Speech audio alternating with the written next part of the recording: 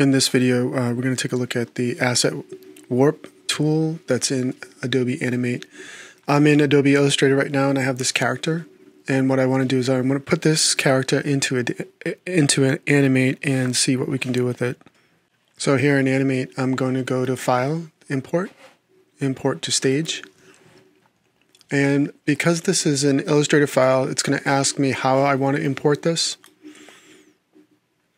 And typically what I would do is I would import this as a vector object, but since the Asset Warp tool doesn't work with vector objects or doesn't work with movie clips or symbols, I have to import this as a bitmap, and when I do that you can see that all these options become gray.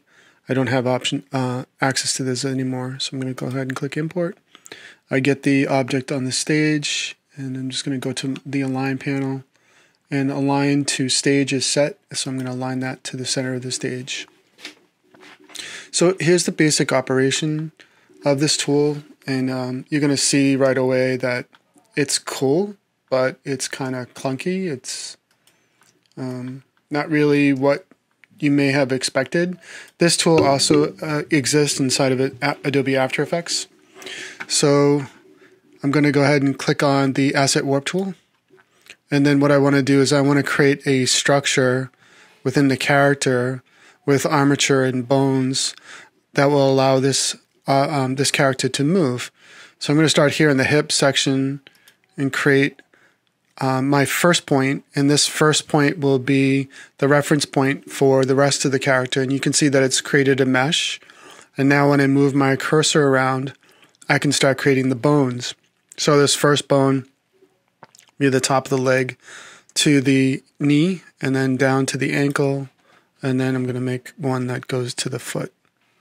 That ends that sequence. I'm going to go back here, click on the first point, create my next bone to the other leg, to the other knee, then to the ankle, and then to the foot.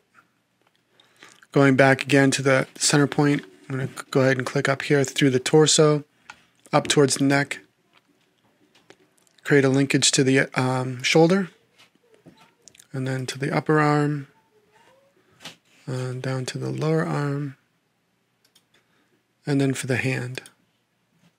And we're going to do the same thing for the other side. And you notice that the mesh changes as we do this, as we add points. And then finally going back to this reference point and go up through the head to create a bone for the head. Now if you look over here in the properties panel, for each bone that is selected, the bone can either be hard, soft, or flexy. Now hard bones means that the shape is not going to change over time, and that may work for the bones that are inside the torso. Let's say this main bone right here, that should be hard. These top legs probably should be hard. Where it might change, you might have variability in the arms, the lower arms, so maybe change those to soft. And we'll see what this means later. If you really wanted flexibility, you'd use the flexi option. And then there are some other options here for freezing joints. We won't have to do that here, but if you freeze a joint, like for example, if I click on this and I choose to freeze it, what happens is that if I move anything else around, that joint stays frozen. It doesn't move.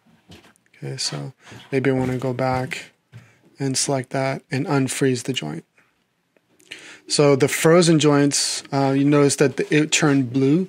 The rest of the joints are this reddish color. And then you have the bones that are around this object.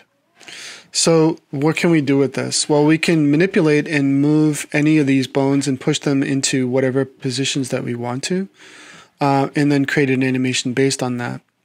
Unfortunately, we can't use standard animation. We can't use a motion tween. We have to use classic tweens, which means that we have to create poses in different frames, and then with those poses, we have to create classic tweens in between them.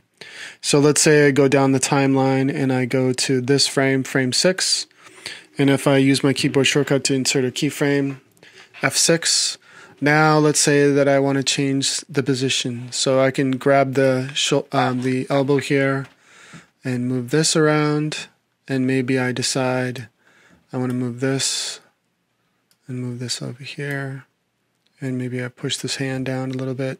And you see how the mesh controls the way that the object changes. So maybe he's getting ready to punch someone or something like that. So you can kind of manipulate any of these shapes. If I want to, I can move the head. And all it's doing is it's deforming